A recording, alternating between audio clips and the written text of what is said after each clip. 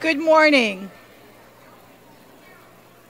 Wache, bonjour, ani, kwekwe. Thank you so much for joining us this morning. And thank you to everyone who's outside of the Timmins area who is joining us. Really wonderful to see all of you. I know for some of you, it's your very first day in District School Board Ontario Northeast. So for those people, if we just could give them a round of applause and welcome them.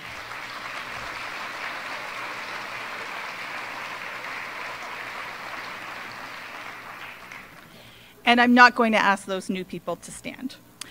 I would like to start by welcoming the trustees who are able to join us this morning. We do have our chair with us, and he is going to bring a few words in a moment. I know we have some trustees who are at some of our schools. I'd also like to welcome our union presidents. I know we have JP here in the audience, and I think we have some also in some of our schools. In order to start our day in a good way, we are going to do a territorial acknowledgement.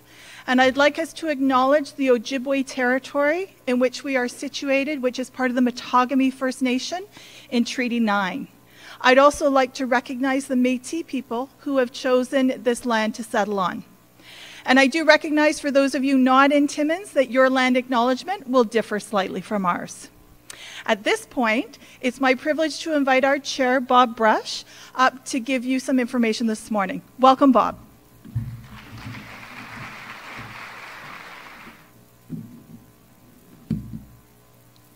I need my helpers.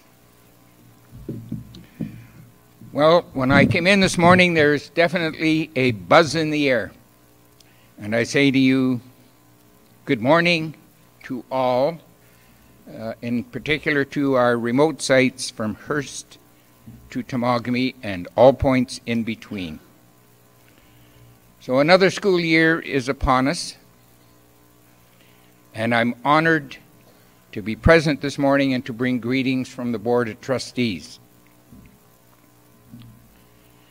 2018-19 promises to be a very exciting and rewarding year for all staff, students, and all employee groups. I trust that you had a relaxing summer. The weatherman was certainly our best friend, as I don't remember one quite as warm and enjoyable. However, not everyone was fortunate enough to have vacations in the summer. And for those who worked on our behalf, we acknowledge your commitment and we say a special thank you very much.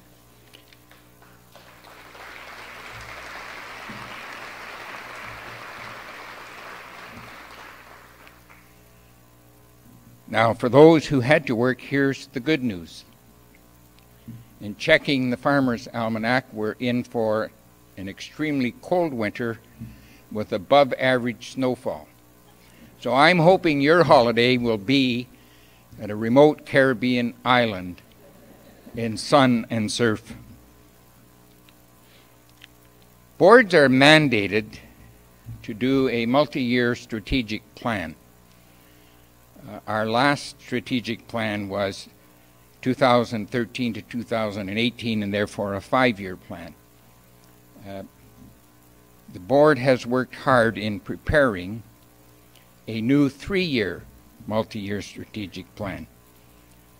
And I wanted to share briefly the journey that we were on as trustees and the senior administrative team in developing a new strategic plan. So early in 2017, to meet with the mandate, the board struck a strategic planning committee, which was comprised of the following trustees: Trustee Archibald, Brush, Cutton, Major, Osterberg, Pachowski, Shearer, and we were joined and supported by Director Lesleigh Dye, Superintendent of Business and Finance, Pearl Fong West, and Senior Manager of HR, James Rowe. Now someone could question, wow, 9 people on a committee.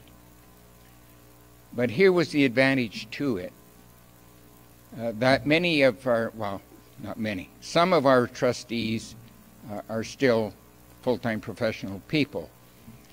It's difficult for all of us to meet at the same time. So by having 9, I can say as an active member of that committee, it meant that we could get the work done that had to be done. So I thank those trustees and the senior administrative team for the valuable support and input that they provided. Now, the committee recommended that we search and hire a consultant to help us develop the process. So we reached out to Mr. Mike Sarita. Mike was the Executive Superintendent of Business, Finance, and Human Resources with the Thames Valley District School Board, now retired and very active in his consulting business. So he took us through almost a full-day exercise in evaluating our vision and mission statements that we had used over the last 5 years. We then asked him to do an outreach and formulate a consultation process, and he did, and we held 20 consultation sessions. They involved students and parents, employee groups, trustees, community members, and business representatives from across the entire district. We held meetings in Kapuskasing, Cochrane, Iroquois Falls, Timmins, Kirkland Lake, Englehart, and Temiskaming Shores. The results of that outreach surprised me pleasantly. So we got feedback from more than 2,000 participants in that journey, which generated more than 200 pages of notes and recommendations. So we sent Mr. Sarita away to hide in a closed room and spend the hours required to make some meaningful recommendations. The board held multiple meetings to consider and review and assess those recommendations, and the results of this intense process is now before you in our new Strategic Plan 2018 to 2021.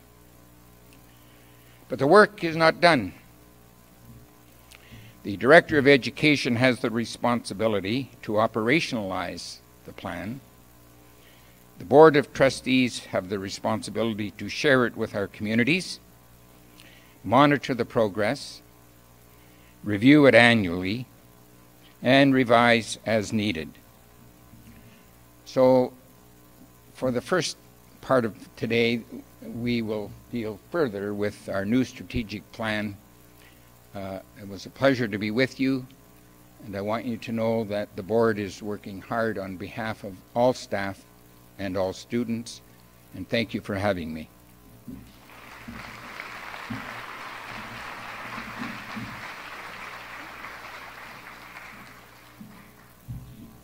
Thank you, Chair Brush.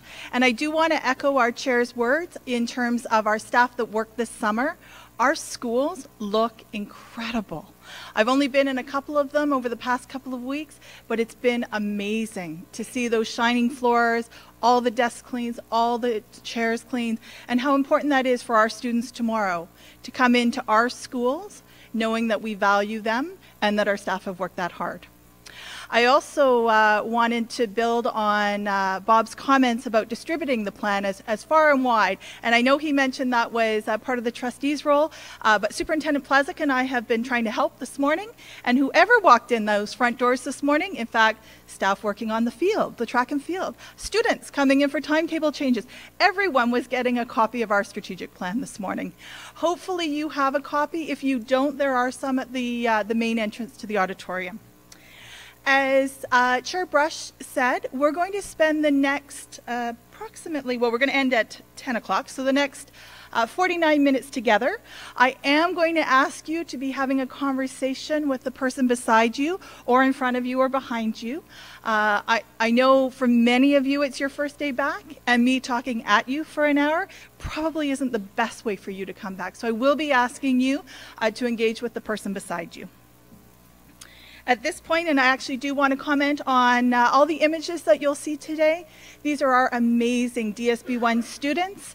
Some of you might recognize that photograph comes from Golden Avenue. And then on the cover of our strategic plan, those are some students from Cochrane Public School. And again, love the images that you have sent to us over the last year, and looking forward to gathering more images as we continue to share good news stories from DSB-1.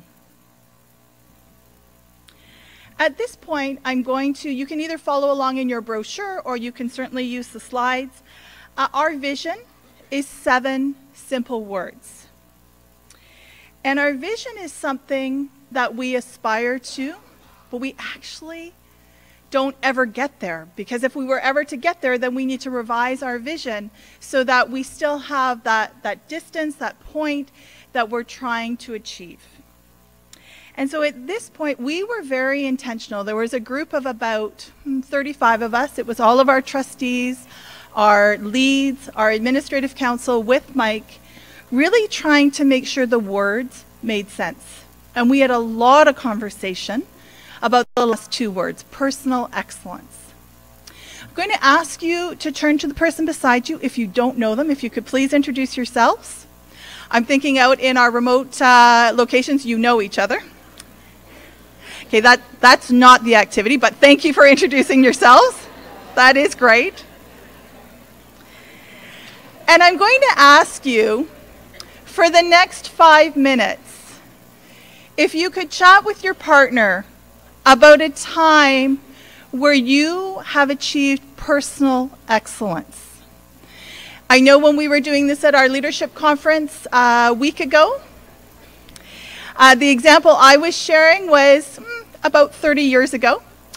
It can be something that happened last year. It could be something that happened in your childhood. It could be something that happened over the summer. So I'm going to ask you for 5 minutes to have that conversation. When I'd like everyone to come back, I am going to say thank you, and I'm hoping that's a signal that we can all come back. So you've got 5 minutes to have that conversation.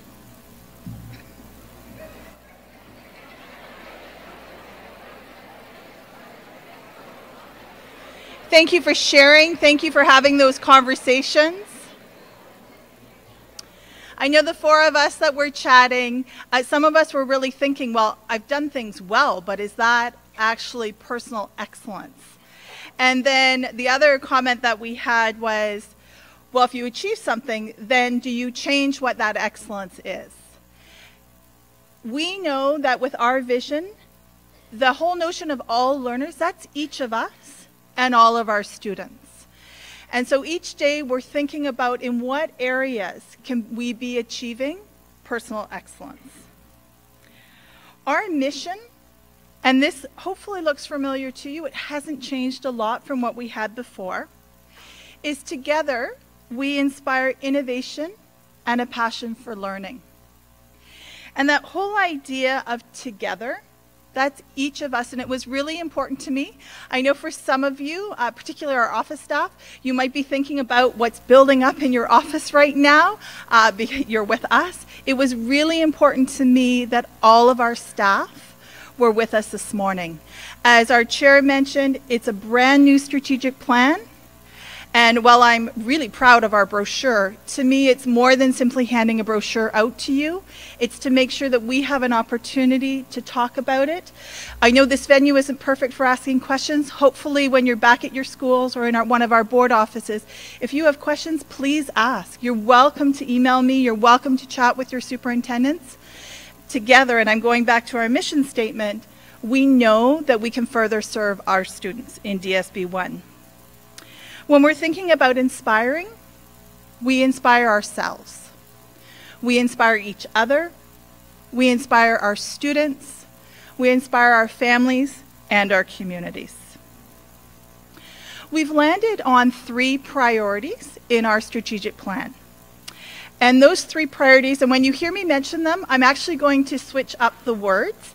I think it's really important that we're not always starting with one of the priorities. We were asked actually here at Timmins High when we were doing consultation if one priority was more important than another. And it's not, and you'll see in our brochure, we've put them across the page on the screen. To me, it's important when I talk about them that I will be mixing them up, and so that when we're communicating with our students and our families and our communities, they know that culture and innovation and equity are all important in DSB 1. Innovation was in our old strategic plan. Equity and culture really came out. Our chair talked about the 200 pages that thankfully Mike went through for us. And those 2 words really came out from you, from our families, and particularly our students. As our chair said, our trustees are mandated to have a multi-year strategic plan. And so if we simply did it for the compliance, then it really, to me, would not be impactful. So we're going to spend about 8 minutes watching Simon Sinek. He's an American author. One of his books, which I love his book, is Start With Why. Our strategic plan really defines why we exist as a school board. It's used to monitor and evaluate our actions, and most importantly, it keeps us focused on what's truly important. So for the next 8 minutes, we are going to listen to Simon Sinek. We assume even we know why we do what we do.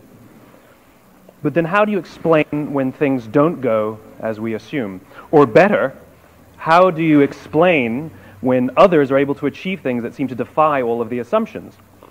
For example, why is Apple so innovative? Year after year after year after year, they're more innovative than all their competition. And yet, they're just a computer company. They're just like everyone else. They have the same access to the same talent, the same agencies, the same consultants, the same media. Then why is it that they seem to have something different? Why is it that Martin Luther King led the civil rights movement? He wasn't the only man who suffered in a pre-civil rights America, and he certainly wasn't the only great orator of the day. Why him?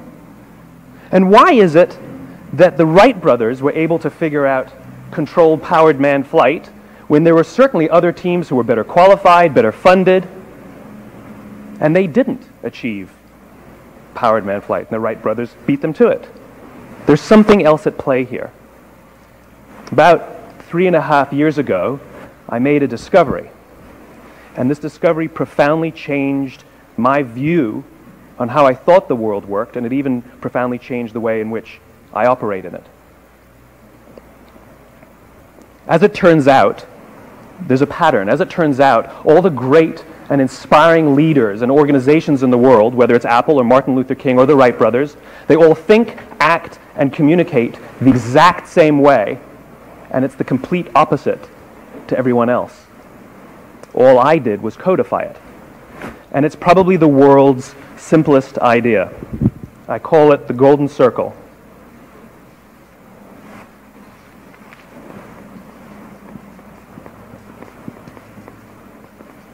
Why, how, what? This little idea explains why some organizations and some leaders are able to inspire where others aren't. Let me define the terms really quickly. Every single person, every single organization on the planet knows what they do, 100%. Some know how they do it, whether you call it your differentiating value proposition or your proprietary process or your USP. But very, very few people or organizations know why they do what they do. And by why, I don't mean to make a profit. That's a result. It's always a result. By why, I mean what's your purpose? What's your cause? What's your belief? Why does your organization exist? Well, as a result, the way we think, the way we act, the way we communicate is from the outside in. It's obvious. We go from the clearest thing to the fuzziest thing. But the inspired leaders and the inspired organizations, regardless of their size, regardless of their industry, all think, act, and communicate from the inside out. Let me give you an example. I use Apple because they're easy to understand and everybody gets it. If Apple were like everyone else, a marketing message from them might sound like this: we make great computers. They're beautifully designed, simple to use, and user-friendly. Want to buy one? Meh. And that's how most of us communicate. That's how most marketing is done, that's how most sales is done, and that's how most of us communicate interpersonally. We say what we do, we say how we're different or how we're better, and we expect some sort of behavior, a purchase, a vote, something like that. Here's our new law firm. We have the best lawyers with the biggest clients. We have, we always perform for our clients, do business with us. Here's our new car. It gets great gas mileage. It has, leather seats. Buy our car. But it's uninspiring. Here's how Apple actually communicates. Everything we do, we believe in challenging the status quo. We believe in thinking differently. The way we challenge the status quo is by making our products beautifully designed, simple to use, and user-friendly. We just happen to make great computers. Want to buy one? Totally different, right? You ready to buy a computer from me?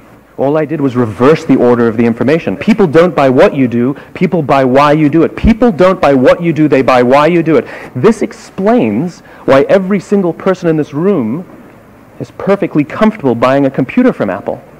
But we're also perfectly comfortable buying an MP3 player from Apple, or a phone from Apple, or a DVR from Apple. But as I said before, Apple's just a computer company. There's nothing that distinguishes them structurally from any of their competitors. Their competitors are all equally qualified to make all of these products. In fact, they tried. A few years ago, Gateway came out with flat-screen TVs. They're eminently qualified to make flat-screen TVs. They've been making flat-screen monitors for years. Nobody bought one. Dell came out with MP3 players and PDAs. And they make great quality products, and they can make perfectly well-designed products. And nobody bought one. In fact, talking about it now, we can't even imagine buying an MP3 player from Dell. Why would you buy an MP3 player from a computer company? But we do it every day. People don't buy what you do, they buy why you do it. The goal is not to do business with everybody who needs what you have. The goal is to do business with people who believe what you believe. Here's the best part. None of what I'm telling you is my opinion. It's all grounded in the tenets of biology. Not psychology, biology. If you look at a cross-section of the human brain, looking from the top down, what you see is the human brain is actually broken into three major components that correlate perfectly with the golden circle. Our newest brain, our Homo sapien brain, our neocortex, corresponds with the what level. The neocortex is responsible for all of our rational and analytical thought and language. The middle two sections make up our limbic brains. And our limbic brains are responsible for all of our feelings, like trust and loyalty. It's also responsible for all human behavior, all decision-making, and it has no capacity for language. In other words, when we communicate from the outside in, yes, people can understand vast amounts of complicated information like features and benefits and facts and figures. It just doesn't drive behavior. When we communicate from the inside out, we're talking directly to the part of the brain that controls behavior, and then we allow people to rationalize it with the tangible things we say and do. This is where gut decisions come from. Sometimes you can give somebody all the facts and your figures, and they say, I know what all the facts and details say, but it just doesn't feel right. Why would we use that verb? It doesn't feel right. Because the part of the brain that controls decision-making doesn't control language. And the best we can muster up is, I don't know, it just doesn't feel right. Or sometimes you say you're leading with your heart, or you're leading with your soul. Well, I hate to break it to you, those aren't other body parts controlling your behavior. It's all happening here in your limbic brain, the part of the brain that controls decision-making and not language. But if you don't know why you do what you do, and people respond to why you do what you do, then how will you ever get people to vote for you or buy something from you, or more importantly, be loyal?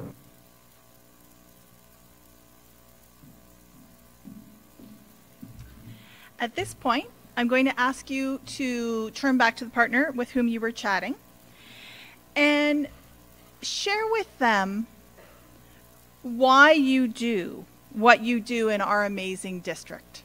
And so Simon talks about the what, the how. So we're not talking about the role that each of us has, but we're talking about why we do what we do.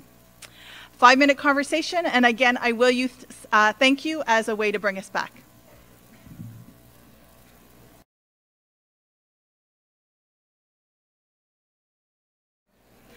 thank you for chatting with your partner, whether it was the same partner or a different partner. We exist in District School Board Ontario Northeast to ensure that each of our students has a positive future story.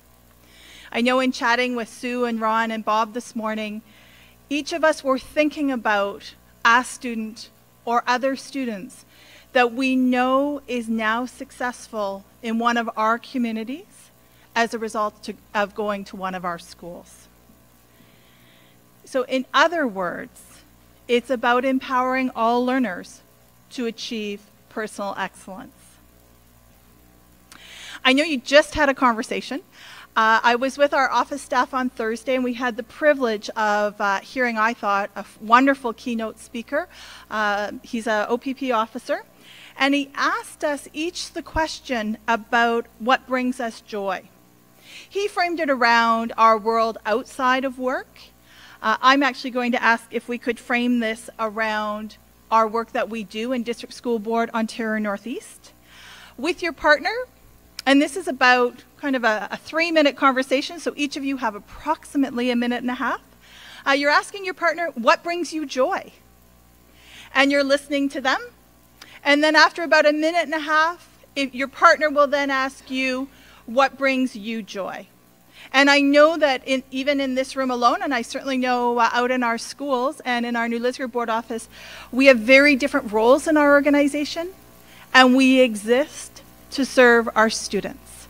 If you could have that conversation about what brings you joy.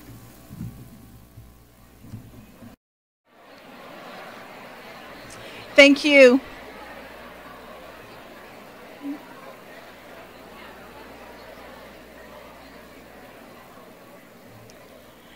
Interesting, and I know for our folks out from Hearst to Temagami, in our auditorium, the volume of that conversation was much louder than the earlier conversations. And so I appreciate you sharing what brings you joy in the role that you're in. And our chair was sharing when he was a vice principal talking about making those phone calls to families on a Friday. And it reminded me of a student in grade 6 when I was a principal in Ottawa. And often our parents at that school would not answer the phone when the school would call. So I got voicemail, and the student Cody was having a phenomenal day. I don't know if this has happened to you before, but I was leaving the message, and I made a grammatical error. And I'm like, oh, well, we'll just move forward. And then I saw the mom about 6 months later, and she said, Leslie, I listen to that message every single day. She said that makes such a difference for her. And I thought, great, you're listening to my grammatical error every single day. But what was important was that she knew that not every day Cody had a good day, but he certainly could have good days. We're going to really make sure that in the time that we have remaining, that we have a strong understanding of what culture, equity, and innovation mean in DSB 1. I was going to ask you to do a turn and talk on this one, but I don't think I will. We'll do it for innovation and for equity. And when we think about culture in DSB 1, and this was really coming from the feedback that we received when we did our consultations, was that in DSB 1, we're a culture of learning, we're a culture of high expectations, we're a culture of caring, that we're a culture of diversity, particularly when you think about the students that we are serving with special needs, our students who are living in poverty, our students who identify as Indigenous. When we say the word culture in DSB 1 as a priority, those are all the things that we're thinking about in terms of our culture. For innovation, and innovation has been a priority of our trustees, of our staff, and we certainly know that through the technology that each of us are provided with here in DSB 1. Innovation is so much more than technology. So this is a quick conversation. It's a 2-minute conversation with your partner. When you hear the word innovation, what do you think about?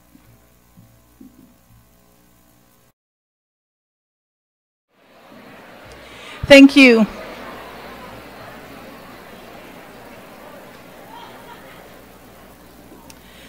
When you were having your conversation, I'm sure you were chatting about innovation being something new, something different.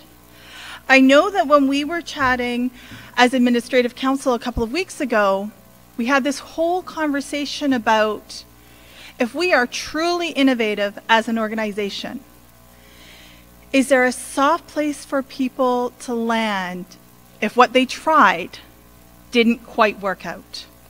So that whole idea of you try something and it fails. Your intent was to get to a better place, but it didn't quite work out that way. And I know that we as Administrative Council are really committed to becoming more and more innovative with you. The only way that we believe that we can get better is with working with you closely and listening to your ideas. In terms of equity, I'm going to ask you to have, again, because this is a new one for us, I want to make sure that we all have a really clear understanding. Again, a 2-minute conversation. When you hear the word equity, what comes to your mind? You've probably heard the expression that equity is about treating people according to their needs. I heard a great expression last year, or a way to define equity, that equality, or treating people in an equal manner, is about providing everyone with shoes. Equity is about ensuring that everyone has a shoe that fits for the context in which they're living. Equity is about opportunity. It's about removing barriers. And when we as Administrative Council were meeting a couple of weeks ago, I asked the question, if equity is about removing barriers, which it is in District School Board Ontario Northeast, how do we become aware of a barrier if we don't even know it exists? And so I think for me, one of the ways to figure that out is by talking with each other. We all have such rich, powerful stories, personal stories, and by sharing our ideas and by problem solving together, that's when I think we begin to understand what barriers, particularly for our families. When our families talk to us about barriers, or they may not be talking to us about barriers, they might be using a louder voice. But if we can understand what they're sharing with us, then I think we'll be able to move forward together. At this point, I'm going to invite you to join me in the 10-5 way. And I apologize that that's imperial, so it's 10 feet and 5 feet. It just doesn't sound as good as 3.48 thousandths meter to 1.524 thousandths meter. So we're going to do the 10-5 way. The 10-5 way comes from the Ritz-Carlton. And as you might know, the Ritz-Carlton is a hotel chain across the world that probably has the highest ratings in terms of guest satisfaction. The 10-5 way also then moved to medical communities. And what they have found in both settings is that things significantly improved for the clients. And so for us, that's our students. In fact, in the medical communities, the death rates reduced significantly. The 10-5 way is that when someone is within 10 feet of us in DSB 1, then we're acknowledging them somehow non-verbally, whether it's through our eyes, through a wave, a gesture. The 5 feet way is that when that person is within 5 feet of us, we're verbally acknowledging them. And you probably know that in the English language, each of us, our favorite words, research will tell us, is our name.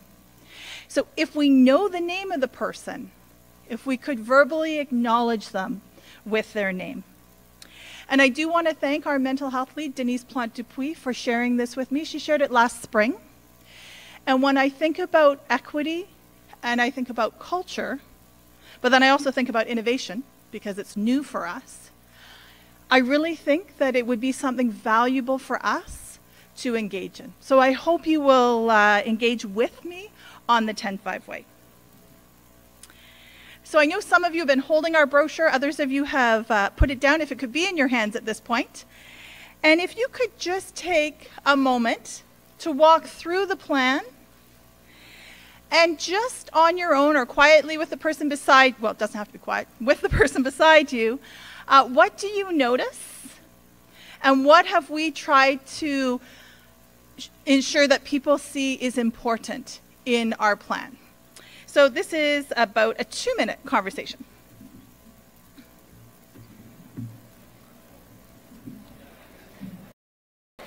Thank you.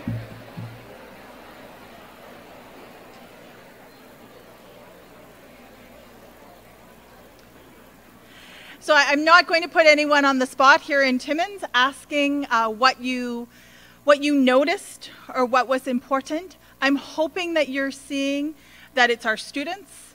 The images in our document are students from the north, students from the central region, students from the south. I'm hoping you're seeing the expressions on their face, the joy that they're having.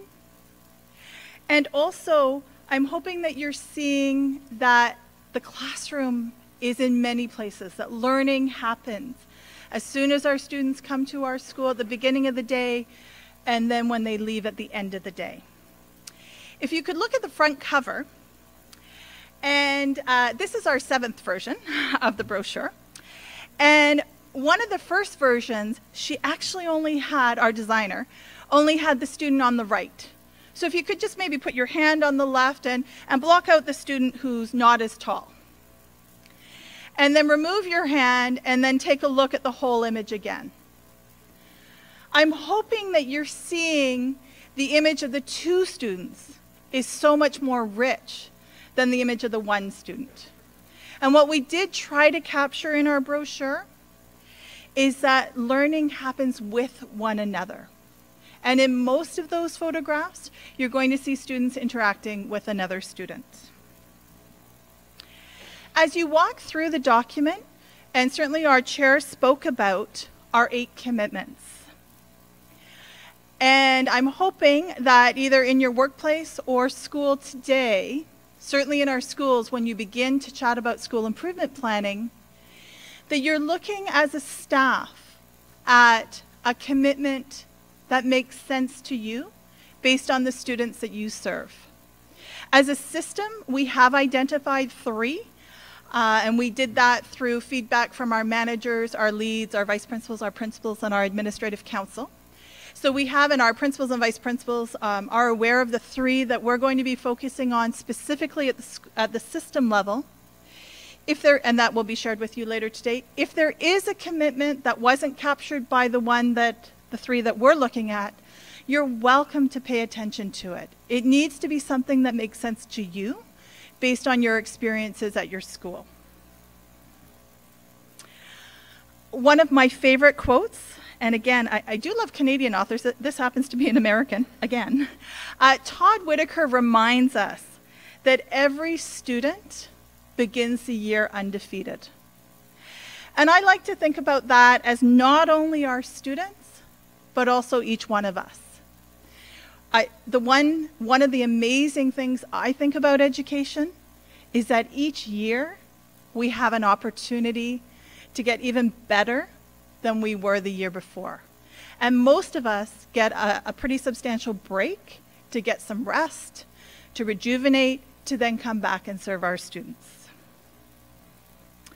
I want to introduce you to Riker. Riker is on the back of our cover. Riker is a student, a year 1 kindergarten student. And I know most of us in education are probably reading that as kinder. I'm hoping that when we share this with our families and our communities, that they're reading that as kinder. That each and every day, District School Board Ontario Northeast is becoming a culture of kindness. More kind than we were, I was going to say yesterday, but that was Labor Day. But if we go a week forward, more kinder than the day we were. So as we come to a close, I want to thank you today for having conversations. I know some of you, that might have been more than you were thinking was going to happen this morning. You might thought you were going to be easing into to your first day back. I want to wish everyone an amazing year. Thank you in advance for the work that you're going to do. Our students are incredible, and we know that they become more incredible due to you. So merci, miigwech, thank you.